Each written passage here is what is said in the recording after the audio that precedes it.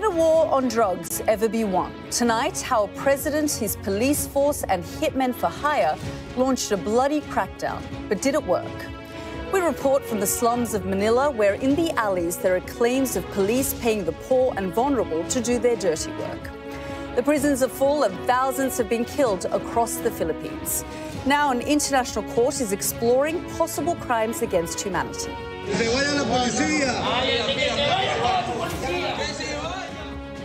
Plus, how drugs violence has sent Ecuador into a state of emergency and shockwaves across Latin America. This evening, we'll look at who's driving the demand and ask if the West should do more to help. Also ahead live, the former death row inmate outraged by prison authorities in Alabama. That's over the controversial and untested method of using nitrogen gas to execute a prisoner happening tonight.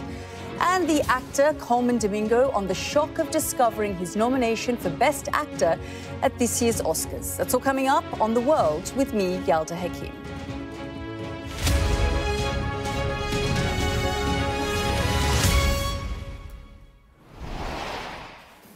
Good evening. I want to start tonight by talking about the war on drugs. The phrase has been around for decades, but now back in the headlines. Drugs-related violence is gripping countries around the world.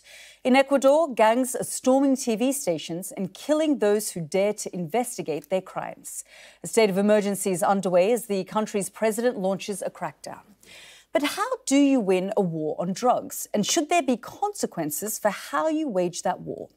Well, that brings me to the Philippines and its former president. Rodrigo Duterte's crackdown on gangs was brutal, earning him the nickname the Punisher. It also grabbed the attention of the International Criminal Court. They're now investigating possible crimes against humanity. And we understand they could issue an arrest warrant for Duterte within 6 months. Well, since he took power in 2016, more than 12,000 Filipinos are thought to have been killed. At least 2,500 were carried out by the national police, with Duterte and others accused of instigating and inciting the killings. Now, he might be out of power, but the bloodshed goes on. Begging the question, can a war on drugs actually be won? More on that in a moment.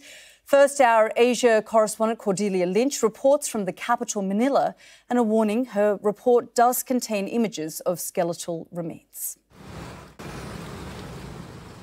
The shores of Manila, the site of a bloody campaign. These slums, once gripped by fear and death, where thousands were killed. The former president, Rodrigo Duterte, called it a war on drugs. Here they call it a war on the poor. At the height of Duterte's crackdown, the bodies on the streets piled up, killed by vigilantes and police. There is far less bloodshed now, but it hasn't gone away. It's just harder to see. Hey, friend. Hey, Joe. Violence was part of daily life here, and the streets still talk. In the shadows, we meet a hitman. They may be quieter these days, but he claims corrupt police still want guns for hire. Who's asking you to kill? The police give me an envelope with the money and the photo of the subject. I'll get between 20 and 30,000 pesos per head. Are you saying that the police are requesting direct hits on people? Yes. The police will give me the orders, and after I kill the target, I throw the gun away. I shoot them 3 times in the head, because if the target survives, they could identify me. It's been called a war on the poor. Do you have any kind of guilt about what you're doing? I've got a lot of kids, and I always have to scavenge just to feed and support my family. I want to stop killing, but I'm given the direct order, and if I don't complete the job, I'll be killed. How many people do you think you've killed? 14. He says this is his other job, scavenging. He makes less than £4 a day, sifting through rubbish. Killing, he says, gets him up to 400. We can't independently verify his claims, and the police did not respond to our request for comment. They have, though, denied any wrongdoing in the drugs war, a conflict that's left its mark here. You know, when I say I shoot them dead, I'd prefer to shoot them in the heart or in the head. That's at the end of the problem. Duterte's era was marked by alleged extrajudicial killings of suspected drug dealers and users. He denies ordering them and claims the police acted in self-defence. Now Sky News can reveal investigators from the International Criminal Court have visited the country to probe possible crimes against humanity. We understand an arrest warrant for Duterte could be issued within the next 6 months. The current Philippine president, though, says he won't lift a finger for the investigation. Saints of God, come to their aid, hasten to meet them, angels of the Lord.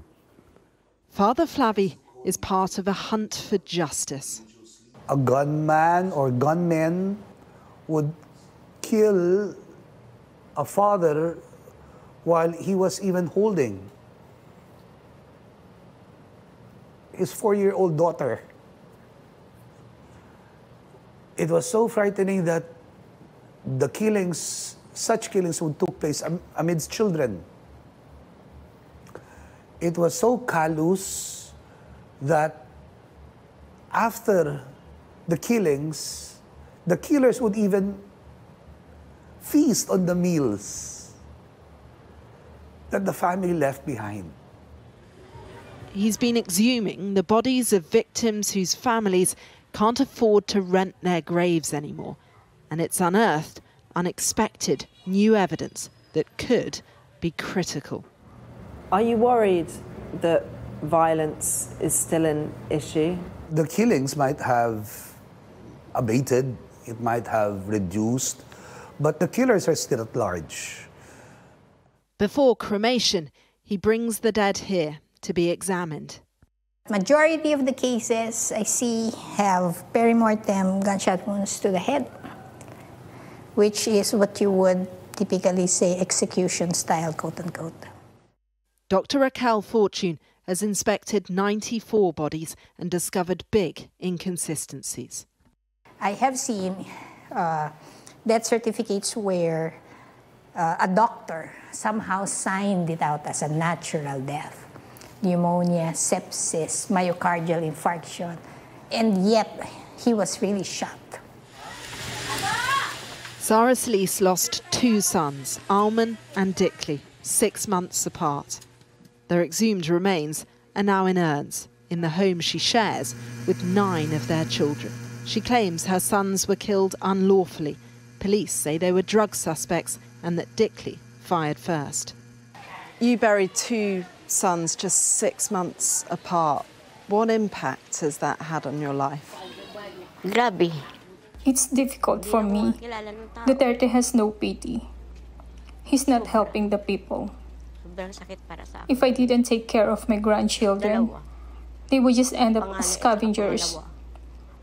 If their parents were still alive, their children would be able to go to school. Some people say Duterte made the Philippines safer. No, everyone was put in danger. He's an animal. He has no heart, no mind, no soul. He didn't even think about those that would be left behind. The clampdown on drugs brought prisons to breaking point. Mandaluyong Jail built a new facility to prevent overcrowding. Well, this is the legacy of a brutal war on drugs that isn't over yet. Around 80% of the prisoners here have been charged with drug offences. Some say they are simply the innocent victims of a bloody and cruel reign of terror by former President Rodrigo Duterte. His successor promised a more humane approach, launching a rehabilitation programme. Here, many say it's helping. Do you think the current president is taking a better approach? Yes, of course. There's a lot of innocent people dying in the administration of Duterte. Even the poor people is getting jailed. In the administration of Marcos is not like Duterte style. To his supporters, he was the strong man, saviour, who tried to stop the Philippines becoming a narco state. Now, he might get help from a government refusing to play ball with the ICC, but it's a court he can't control. Cordelia Lynch, Sky News, Manila, in the Philippines.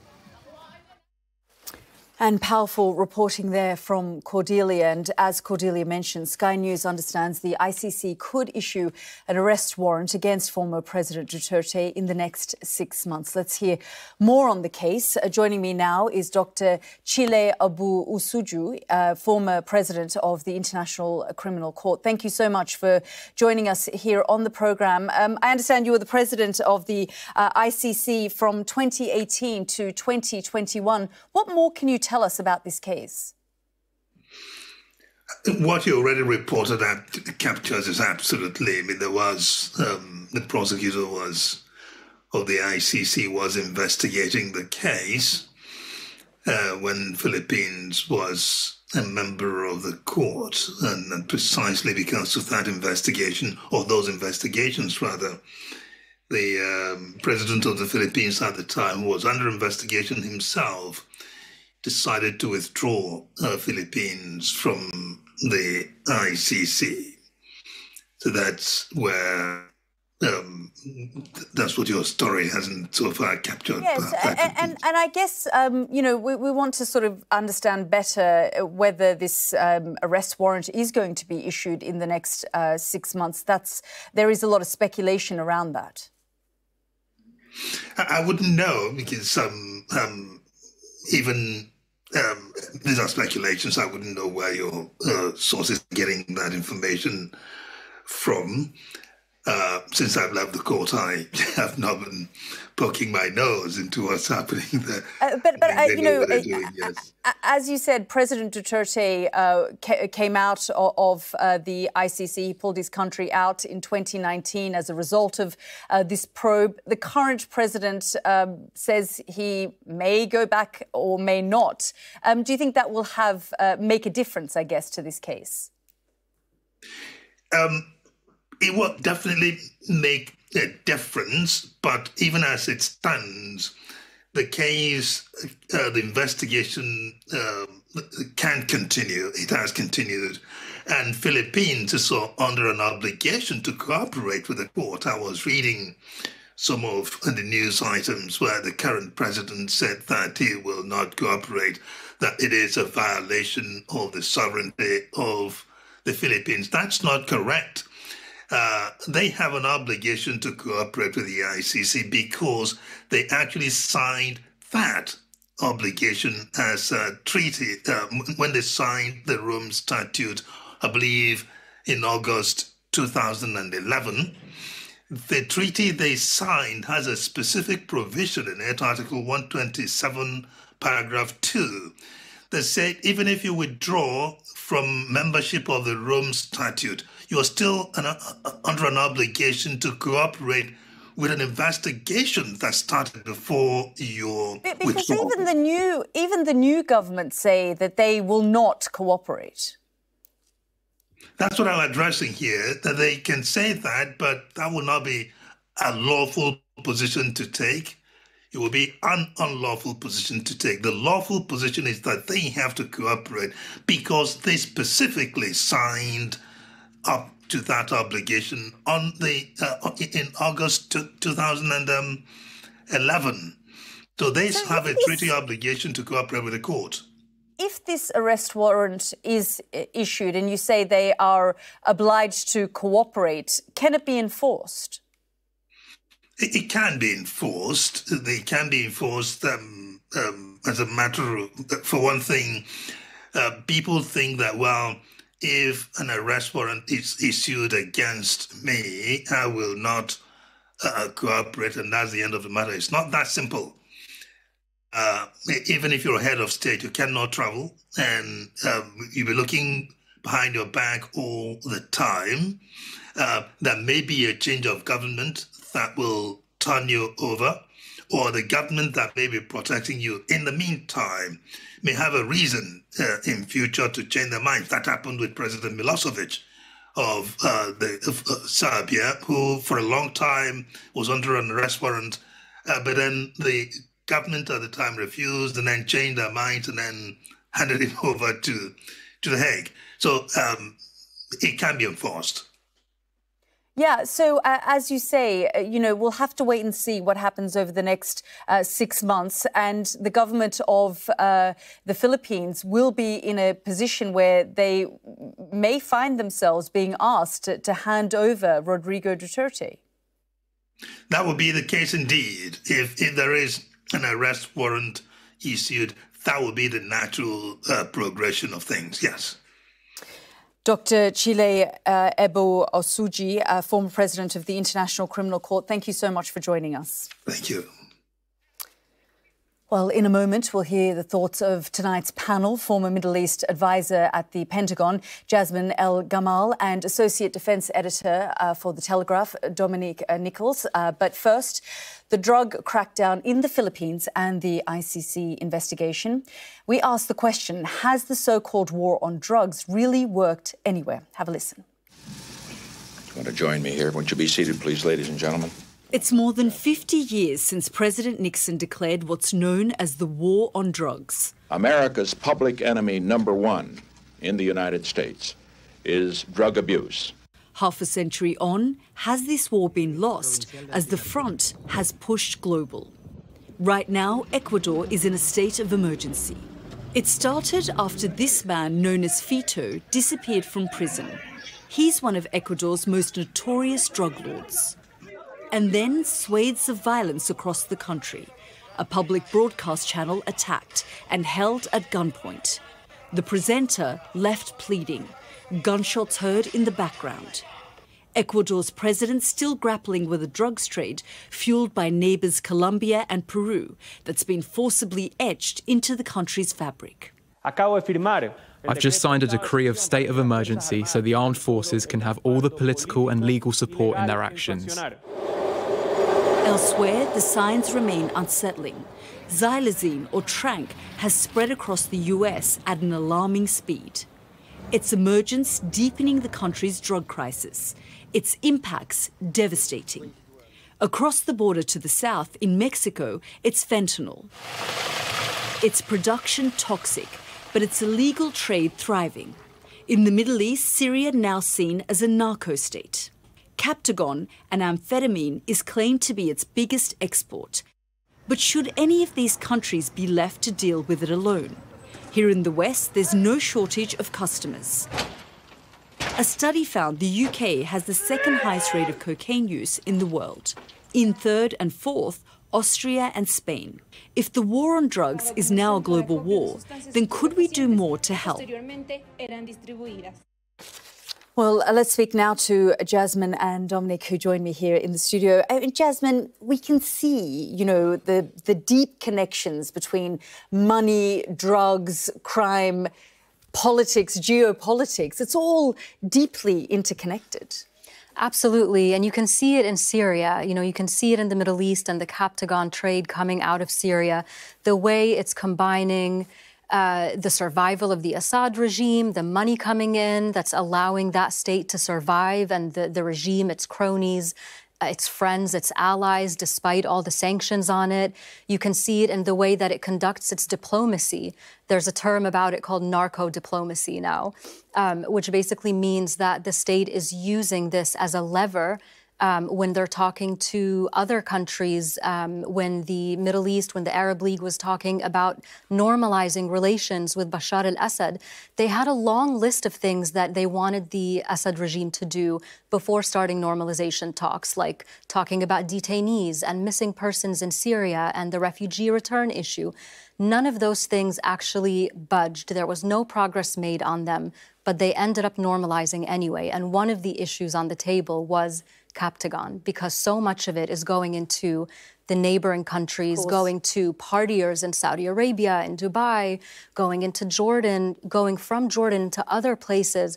And so Bashar al-Assad was able to use that as a chip. So it really goes much broader than just the use of the drug in that country that it's in, or even recreationally. Yeah, I mean, Dominic, you know, we can see how authoritarian regimes or states that become pariah states facing sanctions suddenly find themselves having to work very closely with criminal elements and gangs and the drugs trade. Well, absolutely, and it's almost the wrong concept to think of these things, these entities as gangs. They are much bigger than that. It's not. I mean, it's bigger than business. These are huge, transnational, international conglomerates, and they might be dealing drugs. And if they're dealing drugs, they might be dealing in cocaine, which today is $28,000 a kilo in the US, 40,000 in Europe. I mean, huge, huge money here. And if it's not cocaine, then they'll move on to ketamine or tranq or anything else, wherever the heat is not. And if it's on drugs, then they'll move to people trafficking or weapons smuggling or what have you. These entities are so fluid and so agile, much, much faster than the state within which they're operating, and usually the international setting and the network of alliances and sort of global groups that come together to try and stamp them out. I mean, they are, in many ways, because they're beholden to bureaucracy, and in many cases the democratic process much slower than these gangs are able to shift their activities across international lines, across whole different areas of the world. So I mean, it's very, very difficult to try and nail them down in the first place, let alone deal with that problem once you've contained it. And that's the point. How do you nail it down? I mean, as you say, it was part of the normalization talks, but nothing has necessarily changed. That's right. And it's a matter of this question of when you think that the state that is supposed to be tackling the problem actually benefits from the problem. And the same goes for neighbors and partners. So, for example, Syria decided or agreed to join a subcommittee that includes countries like Jordan, Lebanon, and Iraq to, quote unquote, tackle the problem of Pentagon. But you have Hezbollah in Lebanon that benefits from that trade. You have Iranian-backed militias in Iraq. And again, we're dealing with very fragile states. Exactly. And so, just like you said, Dominic, you don't have you don't have the bureaucracy, you don't have the infrastructure. Sometimes, you know, a lot of experts are saying that the UK and the US are far behind where they should be when it comes to supporting the region in dealing with these issues and dealing with these weaknesses. Maybe because it hasn't hit the UK in great waves yet. Maybe it's something that they're not thinking about yet. But it is a public health issue, whether it's just in the Middle East, whether it's about to come over to Europe or elsewhere. It's a public health issue that requires the involvement of not just the region, but partners wider, of the region that support it and as the well. wider international community. Absolutely. Jasmine, Dominic, will keep you here because do stay with us. Coming up, a story so controversial it's brought the whole US legal system under the spotlight. This man, who's already survived a lethal ejection, will be executed in Alabama by being forced to breathe in nitrogen.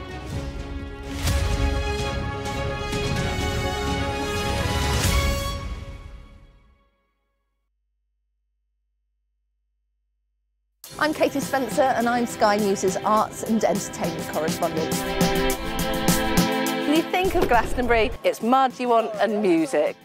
They're going to cross to us live in a minute. Okay. We always were capable of doing this. Oh, they're wonderful children as an audience. Who did that? Maverick, here on the red carpet. I'm so excited. Hello. We take you to the heart of the stories that shape our world.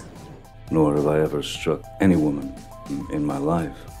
There's this illusion of power. Are you feeling well? I remember covering the Oscars and that now infamous moment, the Will Smith slap. You can tell from these crowds just how excited people are for the return of Pride. These actors playing the lead roles were born long after the Sex Pistols broke up. As a team, we've interviewed some of the biggest stars in the world. Okay, I'll talk to you. Don't leave me. Yeah, okay. There's no easy goodies. There's no easy baddies. Thank you. Thank you. Bye.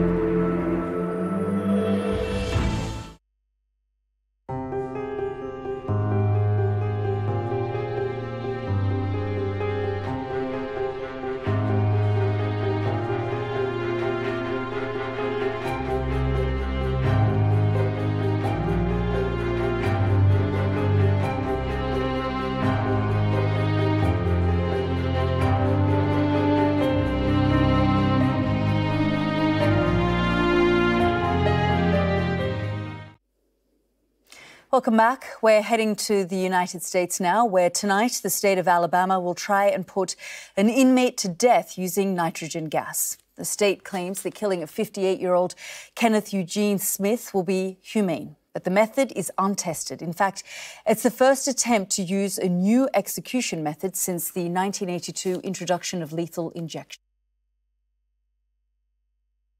6 years on death row in Alabama before his conviction was eventually overturned. He's on his way to the prison to protest against tonight's killing. Thank you so much, Gary, for joining us here on the programme. I mean, you know all too well what is going on with Kenneth and what he may be feeling tonight. You were on death row yourself. You're now on your way to the prison in support of Kenneth. Yes, I am. Kenneth was a very good friend, and I know exactly the torture that he's going through now. I mean, he's been going through this torture for the last year since they tried to kill him last year. Yes, there was one other attempt, as you say, about a year ago, and that failed. It did. They couldn't get a vein in his arm, so they kept him on the gurney for a little over 4 hours trying to get a vein, sticking him time after time after time. And he said he felt every one of them has had nightmares ever since then. And this time around, I mean, it just sounds absolutely horrific the way that you're describing it. This time around, he's being asked to breathe nitrogen gas. He is, and they said even if he vomited and was choking on his vomit, they was going to let it go. They was going to let him go ahead and die, no matter what. And I mean, as we said earlier in our introduction, you yourself, you were on death row for 6 years. Yes, almost 6 years. I was falsely convicted of a robbery murder. I was finally able to get some decent attorneys when I won my appeal, and they were able to prove that I was home the night of the murder. Did you ever lose hope? I really did. I mean, when you can't get anybody to listen to you, you lose hope quick.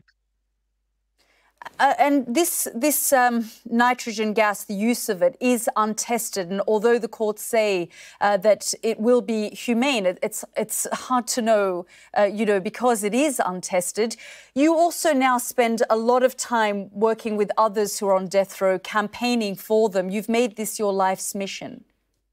I have. I'm a member of Witness to Innocence to Abolish the Death Penalty. We're a group of exonerated death row prisoners and our family members. We go all over the country speaking out against the death penalty. And so you're going there. You say that Kenneth is a friend. You're going there to be with him in solidarity? Yes, ma'am. He was a very good friend. Yeah. Sorry, go ahead. Just you must have been working with him and talking to him a lot over the past, especially, I guess, the last year and what he's been through. Well, I actually haven't got to talk to him. I've got to talk to other friends that talk to him. I mean, Kenneth's been going through a lot. That really messed his mind up. He's been going through so much torture for the last year. He tries to stay strong for his wife and his mother, but it's hard to do. I mean, Kenneth was, when I got in there, Kenneth was there, and he was a born-again Christian. He always had a big smile on his face. He would help anybody that he could. He would never harm anybody again. People change.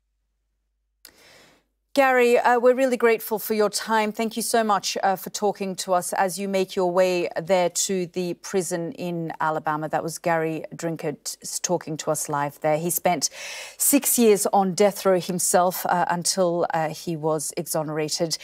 Jasmine, Dominic, you're here with me. I mean, it's just sort of quite difficult to listen to all of that and the fact that there was one attempt already that failed. It really is. I mean, when you just hear about the torture that he's been going through and the attempt last year, and the thing that keeps going through your mind is, what if they don't get it right? I mean, you're literally talking now to someone who was falsely convicted for years, and there's just no room for error when it comes to this kinds of stuff. It just really, it's tough to hear something like that. Yeah, I think that that piece there with Mr. Drinkard, I mean, that brings it home that he was there for 6 years under the threat of this, and then he was exonerated, and yet, you know, he could have been killed by the government, by the state. And I just think that the chances of getting it wrong once is enough to say that it's a system that is inherently flawed. I don't think it's a good idea to say to people that we're going to show you that it's wrong to kill people by killing people. I just don't agree with capital punishment. I don't think this is the right thing to do. I think the case you just heard can show exactly how big the downside can be and how close it is every time. Dominic, Jasmine, we're going to keep you both there because coming up, will the International Court of Justice rule that Israel must stop its offensive in Gaza? South Africa's genocide case is being heard at The Hague tomorrow. We'll explore the long history between the South African and Palestinian people.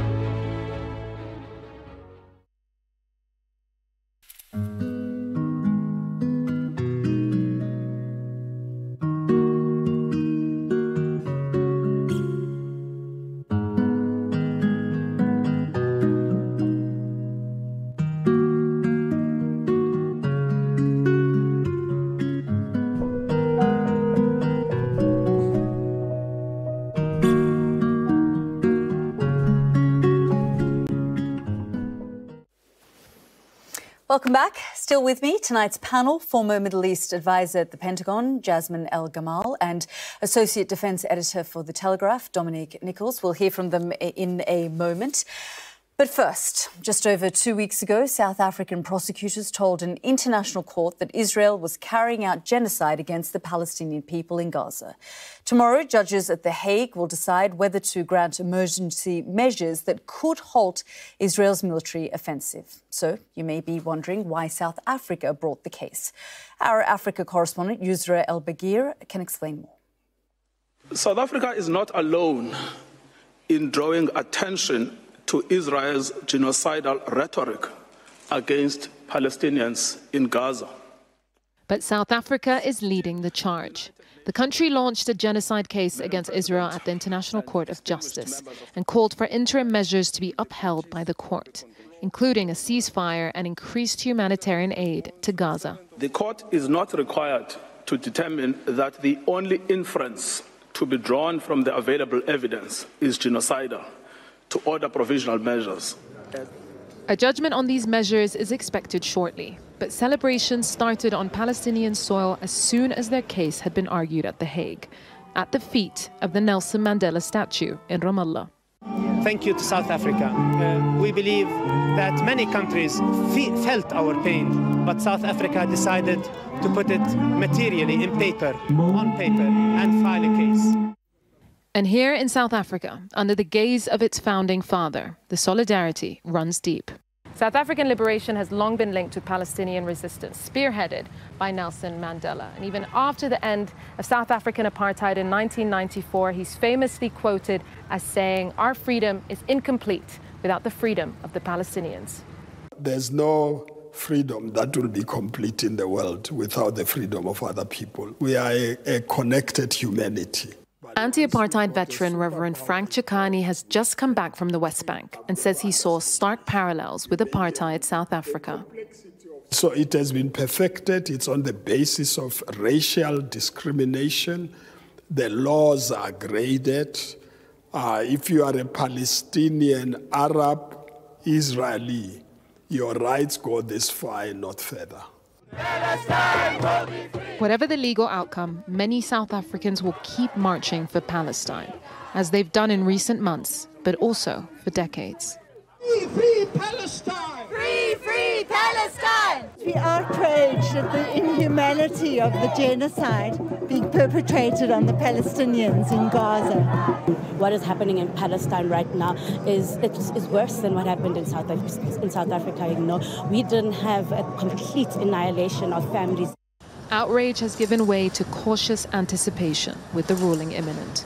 Whatever the ruling is and whatever Israel decides to do with that, because, you know, powerful actors very rarely comply with legal rulings, but it is a remarkable moment in thinking about this. You know, South Africa's really pushed the law to its limits. Whichever way the court rules, South Africa versus Israel will go down as a landmark case. Win or lose, a precedent has been set. Yusra El-Bagir, Sky News, Johannesburg. OK, let's speak with our international affairs editor, Dominic, who joins us from The Hague ahead of tomorrow's ruling. Dom, what are the Israelis saying? Yeah, and that's the kind of South African case, isn't it? But from the Israeli point of view, it has to be said that they reject vehemently these allegations against them. And many Israelis are deeply offended and wounded that this case has been brought against them, being charged with a genocide for a country that has been founded in the wake of the worst genocide in history. And many Israelis believe that October the 7th itself was a genocidal act carried out by an organisation that is hell-bent and sworn to the genocidal destruction of the Jewish state. So they reject that. And in the court, they had various ways of pushing back against the South African claims. They say they're acting in self-defence against Hamas. They're not trying to kill all Palestinians because they're Palestinians. They're simply trying to eradicate the threat posed by Hamas. They say they've carried out and are still carrying out various measures to try and protect civilians, which they wouldn't be doing if they were acting genocidally. And they've also pushed back against South Africa's strongest attack possibly, which was the claims that a number of Israeli senior officials were making genocidal incitements, saying that that was just rhetoric. It was rhetoric uttered in moments of anguish and trauma. They also say the South Africans were politically motivated in bringing this case because of their close ties with Palestinians and with Hamas. The problem for the Israelis, though, is if the court does rule against them in this provisional ruling tomorrow, they can't really say the court itself is politically motivated. It is a very highly regarded institution of the UN's judicial organisation, and they will have to accept whatever provisional ruling is handed down to them, at least for the time being. Dom, just briefly, is there a sense of where this might go?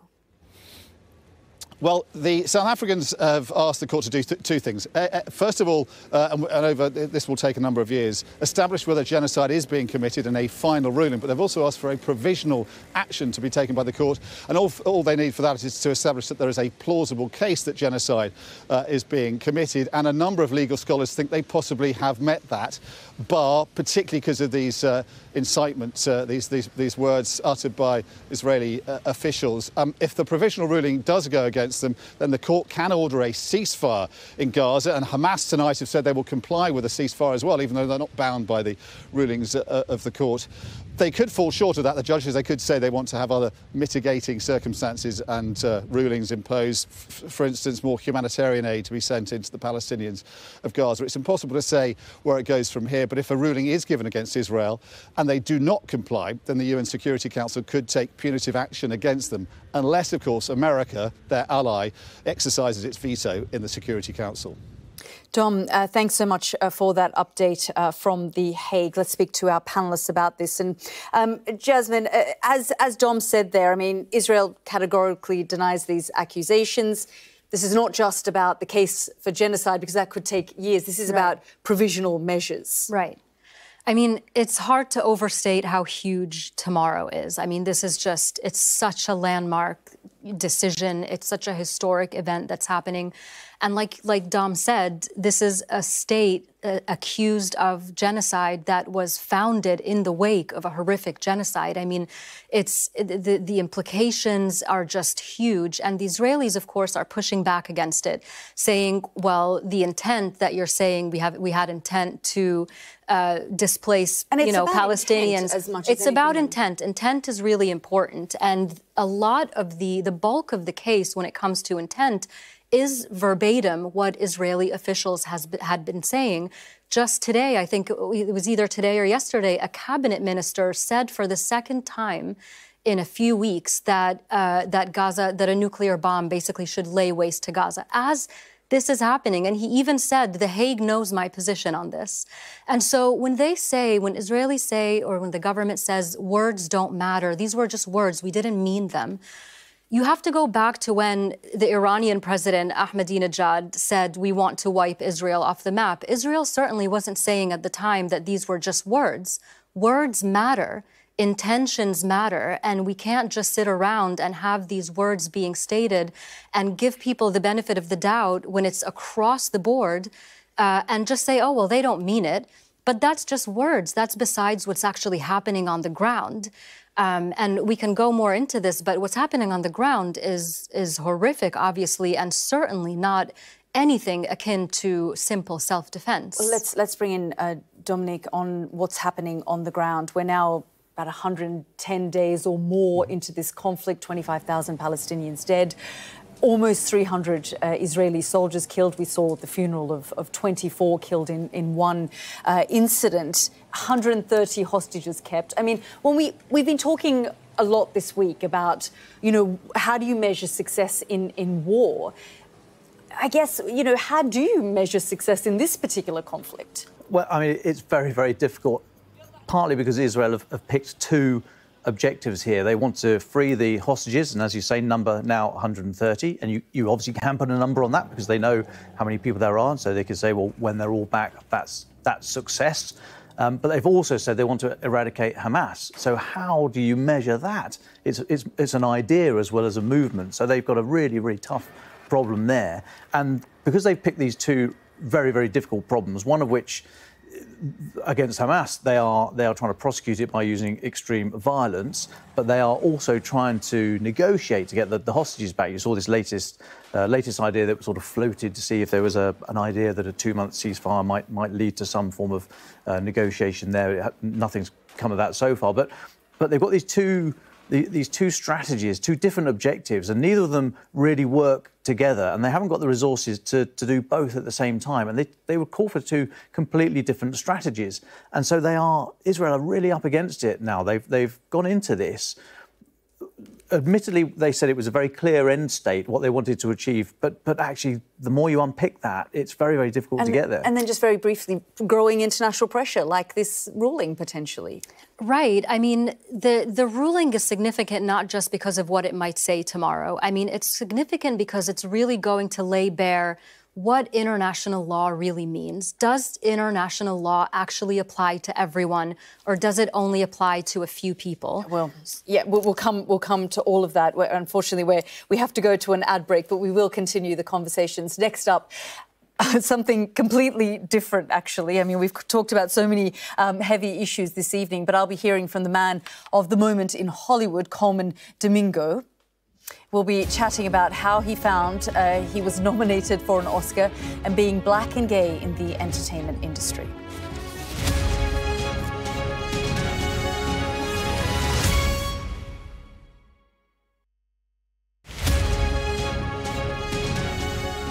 To be honest, when I started, it wasn't really about any particular end goal. It was just this really cool new thing to do. I was obviously a big Usain Bolt fan at the time. So there was a part of all feeling like, oh, I'm a sprinter just like him. Yeah. I mean, you have to thank God for great people around you. My really good friend, Ben, I mean, I was quick at school and that kind of thing. And he was like, look, you've never given this thing a go. What are you waiting for? Give it a go. And that was literally how I got into it. Yeah. And here you are. You run sub 10 seconds yes, ma'am. In this event. You reached the semi-finals at the World Championships. As I said, ranked 4th on the British 100 metres all-time list with 9.93. To qualify for the Olympics, what have you got to do? Because looking at that, you're within touching distance. Amen. Yeah, so you've got to run qualifying times 10 flat. You know, the small matter of going to our national championships Smash and that, yeah. small matter of going to the national championships and coming in the top 2, top 3. And then, yeah, job done, sealed. I had to work full time because, you know, you've got bills, life, mortgage, nursery payments. Yeah. I'm in a situation now where I can see my coach a little bit more. But look, people may look at it and think, isn't that distraction? How on earth can he balance the two things? I very much look at it as a competitive advantage in the sense that, look, I also feel like I'm flying the flag for civilians, normal people working a 9 to 5, letting them know that, look, it's all possible, you know what I mean? You have a little bit of faith, a little bit of belief, whatever hidden talents that you're sitting on, you know what I mean? Whip it back out and go after it. Ordinary people doing extraordinary things. That's what I'm flying the flag for. You know what it is? It's going to sound massively cliche, but you just take that first step. Yeah. And then the next one will take care of itself, and then the next one, and the next one, and then before you know it, you're tearing down the athletics track running some 10 seconds in 100 metres. You know, but no, it's honestly as simple as that. You'll never know if you never try. I think it's like a dream beyond a dream. It'd be mega. I often joke that I'll get the Olympic rings tattooed on my forehead, and that'll probably be the end of my corporate career. Just because it'd be that kind of, but yeah, I think it would be a great sort of impactful, inspirational kind of story. I'm not a gatekeeper of any sort, so I just love to share and hope that it will catch someone, inspire someone. But no, it would be mega. So God willing, we can make that happen. I'm Mark Stone, and I'm Sky's US correspondent. Is this the moment to reform gun laws? We aim to be the best and most trusted place for news. I'm playing devil's advocate. Mark Stone, Sky News in the United States.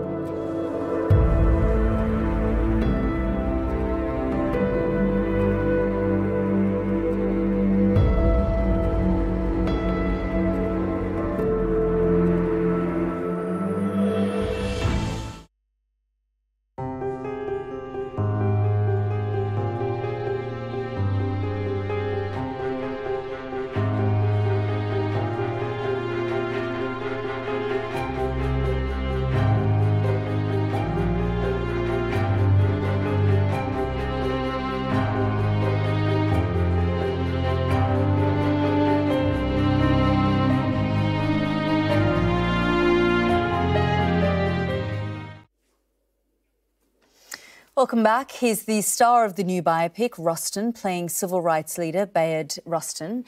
And as of this week, he's also an Oscar nominee. Your facts are correct. Your sense of history is not. Those 42,000 men marched on Washington, D.C. because it was the Depression. Common Domingo is only the second gay man to be nominated for playing a gay role in film.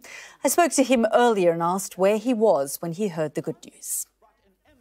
I was actually in my bathroom. I was in my bathroom and my phone dinged, and it was my manager texting me that I was an Oscar nominee, and I literally just put the phone down because the feed was coming in later and my husband was watching it. And so then maybe 6 seconds later, I hear my name and watch my husband lay down on the floor in tears. And I was still just in shock. So then I looked at him and I think I realized how I should react. So then I started crying as well. And then I gathered him up and we jumped up and down. And then the beautiful day of mayhem of flowers and phone calls and everything started pouring in. We're going to put together the largest peaceful protest in the history of this nation. How big? 100,000 people. I guess the question is, what did it teach you about yourself? Oh, wow.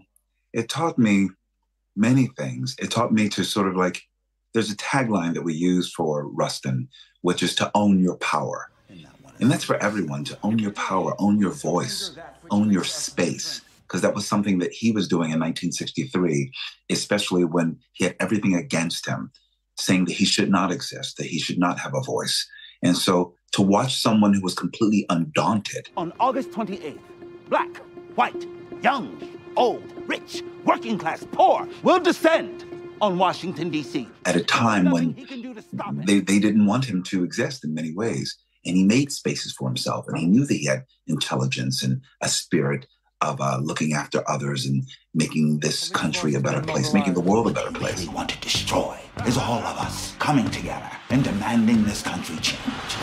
Let's talk a little bit about representation. I mean, there's been so much chatter around these nominations about who hasn't been nominated, but actually there have been a lot of firsts. I mean, you as an Afro-Latina actor, someone who's, again, openly gay, and we also had Lily Gladstone, the first Native American woman. There are a lot of firsts here as well.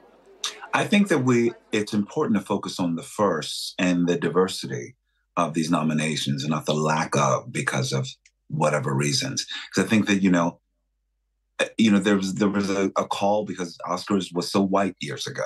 And I feel like I'm part of the Academy, and I know that we've been making sure that there's more inclusion and diversity and really making strides. So I think that it's very important that we honor those and we look at all these firsts, and hopefully they will not be the last. But it's just showing that people are watching more films that seemingly may not have anything to do with them, but they understand that they are about them. That's what my director, George C. Wolfe, said. He said, we've got to get to the place, not only in cinema, but also in the world, where we understand that it doesn't have to look like you to be about you. It's a wonderful way to end. Common, thank you so much for your time. Thank you. Thanks for having me. What a wonderful thought to end on. There have been some fantastic movies that have come out at the moment. I'm sure you both got involved in Barbenheimer. Only half of it for me.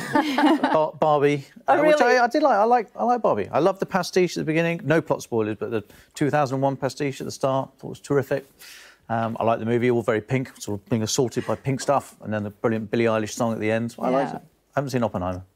My husband and I did Barbenheimer with our friends. It was a lot. I don't know if we would do it again if we had to do it, but I think we did it in the right order. We did Barbie and then Oppenheimer. I think it would have been really weird to do it the other way around. Yeah. But I love the interview that you showed right now, honestly. I love the way that he talked about how he was portraying Rustin and how he said that it was really fitting that he was coming into the spotlight as he was shining a spotlight on him. And sort of carrying that legacy, but also about himself. Yeah, well, it was great. Thoroughly enjoyed talking to you both, Jasmine and Dominic. Thank you so much for joining us here on the programme today. Well, remember the name, Common Domingo. Can he cause an upset at the Academy Awards in March? That's it from me and the team. The news at 10 is next.